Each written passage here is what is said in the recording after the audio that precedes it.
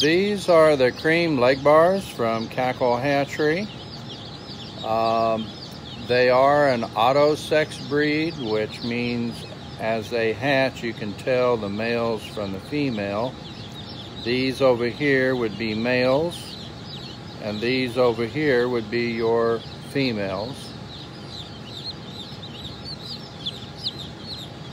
They are a hardy bird, they lay well, and they produce a real nice blue eggshell, and these could be used for pure blue eggs, or they can be used for crossing, maybe to make an olive egger. Very popular breed.